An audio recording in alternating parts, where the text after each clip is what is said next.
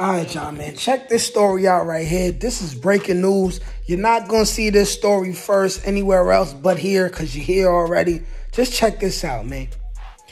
Trans woman claims she had a one-night stand with Kevin Gates.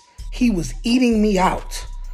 Trans woman named Leila Gibney is claiming to have had a one-night stand with Kevin Gates during a podcast interview with whoever the hell that is.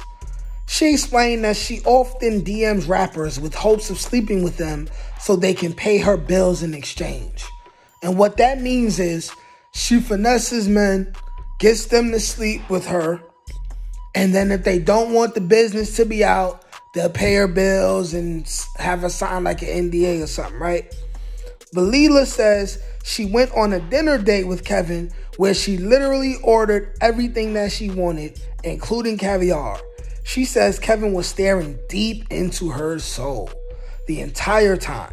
She even claims that afterwards, Kevin took her to his home and introduced her to Drika, his wife and baby mama. After a brief introduction, Leila claims she and him disappeared to his room where it went down.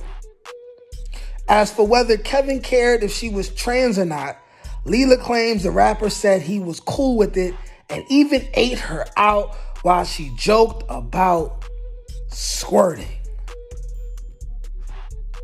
Lord have mercy. I don't know what to say. I'm damn near speechless. Kevin Gates is my favorite rapper, man. And you know, year after year, he does and says some wild things. And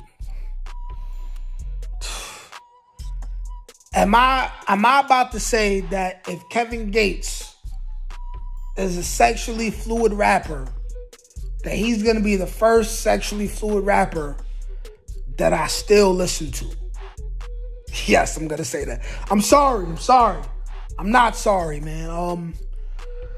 What that man does in his bedroom, it doesn't take away from the fact that he's still one of the 5 greatest rappers in the game to me. I mean, but this is just crazy because when you look at this Leila Gibney, it looking like a man. You know, Kevin Gates is so wild and outlandish. It's like, you really got to question if you really even believe this or not. And one might just believe that this actually happened, because what reason does this trans woman have to lie? Now, I want to see if this story goes very viral, because if it goes very viral, when it's time for Kevin Gates to drop his next album or his next project, and he's going to the Breakfast Club or Big Boy in the Morning or one of these places, they're going to ask him. And I want to see the verbiage he uses to either admit that this happened or to deny that this happened. If he admits that this happened, you're going to see Kevin Gates go to a way higher level in his career that he's been in. Because for some reason, when you do the taboo stuff, you get promoted more in the industry for some reason.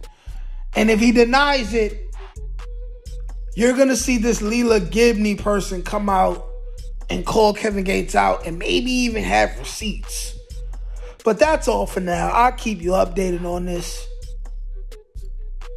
Tell me what's your thoughts.